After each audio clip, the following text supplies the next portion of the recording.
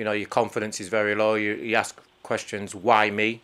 Why do they identify me? Why are they calling me names? And it's something which you've got to try to, you know, nip in the bud, shall we say, because again, you know, it starts with name calling, then it turns to bullying, and then it can turn to violence, and it could end up with people losing their lives.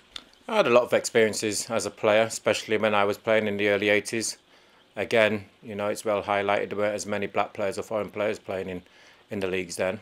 Verbal abuse, you know, again, you know, we go back to the monkey chanting, you know, even down to bananas being thrown at you, you know, being called names.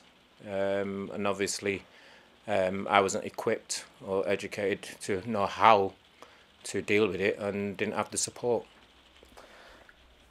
Did you think it had gone away? Because it seems to have resurfaced now with Twitter in many ways. No, it's never gone away. I said it's something which we fight on a daily basis.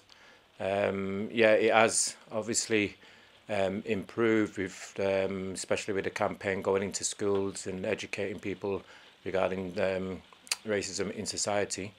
But it was just lying under the surface. It is so easy to just send a tweet.